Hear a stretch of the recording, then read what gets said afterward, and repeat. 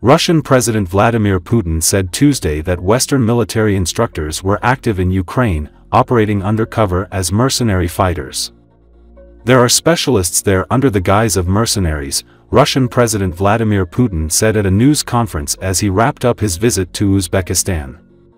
When asked about comments by Ukraine's top commander that discussions were being held on sending French military instructors to the country, Putin said, "Russia is well aware of the fact that there are Western mercenaries in Ukraine, there is nothing new about that.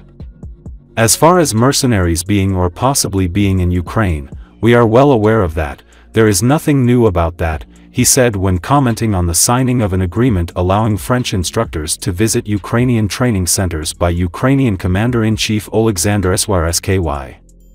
Ukrainian Armed Forces Commander-in-Chief Syrsky said that he had signed an agreement that would allow French instructors to visit training centers in the country. Earlier, Russian military expert Colonel Vitaly Kyzylev said that more than 1,000 French mercenaries are currently present in Donbass. "We already have data that more than 1,000 French mercenaries, legionnaires, are in Donbass. This is true. As far as I know, there are also prisoners. There will be more to come," he said. In the days following Russia's full-scale invasion, Ukrainian President Volodymyr Zelenski announced the creation of an international territorial defense legion consisting of foreigners fighting on behalf of Kiev. Among the most prominent foreign units are the Freedom of Russia Legion, the Georgian Legion and the Belarusian Kastis Kalinowski Regiment.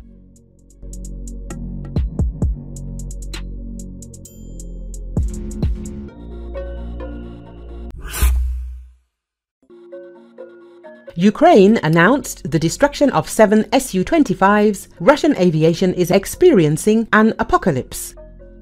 The 110th Mechanized Brigade of the Ukrainian Army said that in less than a month it shot down 7 attack aircraft of Russian aviation, dealing a crushing blow to Russian aviation and taking some revenge for the defeat in the battles for Avdiivka. According to Forbes, there is convincing evidence that only 2 Russian Sukhoi were shot down. Therefore, revenge could have been less crushing for the occupiers than reported. The 110th Mechanized Brigade, the Ministry of Defense of Ukraine, and even President Vladimir Zelensky announced the destruction of 7 Russian Su-25 attack aircraft by brigade air defense units on May the 4th, 11th, 13th, 18th, 22nd, May the 23rd, and May the 25th. As the publication writes, it is not difficult to understand why the 110th Mechanized Brigade can inflate its victories. The brigade has survived a difficult war and perhaps really wants revenge. For more than a year, the 110th Mechanized Brigade stood on the front line in the city of Avdiivka. Holed up in the ruins of the city under constant Russian bombardment, the 2,000-man brigade awaited the inevitable Russian attack.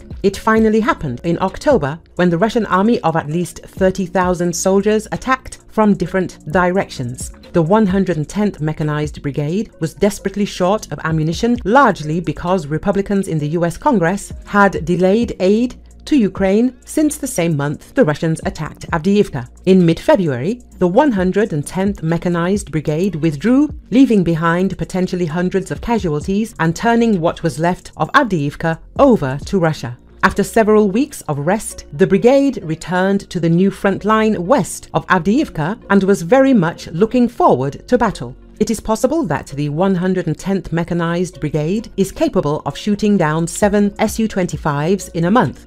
In late April, the US Congress finally approved new aid to Ukraine, and the Pentagon immediately sent billions of dollars worth of ammunition to Ukraine. Moreover, Russian aviation became much more aggressive with its hundreds of Su-25s during the 6 months when the Ukrainians were begging for ammunition. Most famously, Russian Su-25s regularly flew directly over the front lines around the frontline town of Chasov Yar for several weeks starting in mid-April. This was a new practice for the Russians. Before the Ukrainians temporarily ran out of air defense ammunition, Russian pilots typically launched their missiles from a safe distance several kilometers from the front line. It is therefore possible that the 110th Mechanized Brigade had more missiles to fire and more Su-25s nearby. Despite this, there is evidence of only 2 possible downings, and this evidence is limited.